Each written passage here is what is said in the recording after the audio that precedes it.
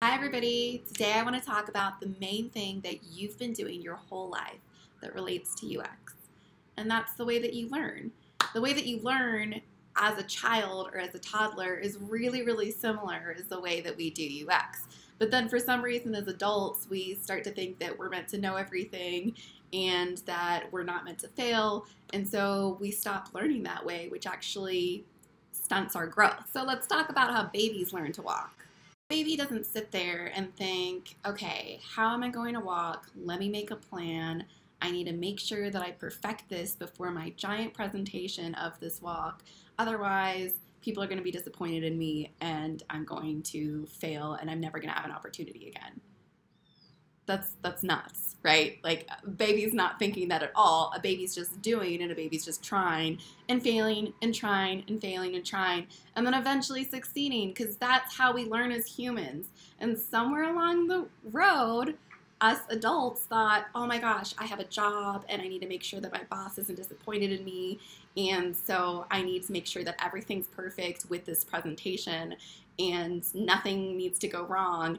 And it's just not the way that humans work, right? Like, you're just meant to try new things, and then if you fail, you learn from those things. And that's what retrospectives are all about, is learning as a team together, like why you guys failed so that you don't do that again.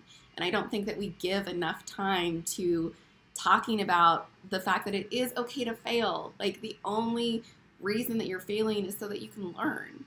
So if you're under the illusion that you're going to make the perfect product or design the perfect application and that everybody's going to love it right away, I just want to give you a little bit of a reality check, which is probably not going to happen. And also, if you're doing it that way and you're not getting any feedback, then you're probably wasting a lot of time and money trying to make this thing perfect that's probably not meeting people's needs.